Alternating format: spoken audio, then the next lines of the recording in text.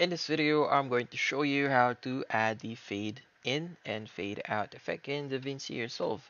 So, the first thing that you have to do here is just locate your audio clip.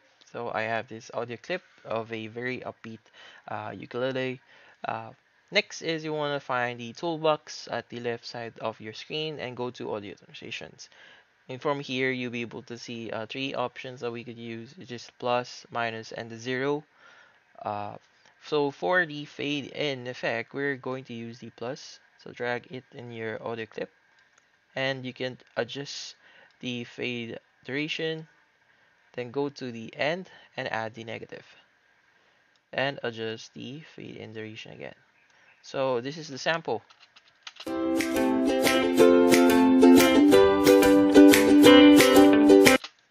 And this is the sample at the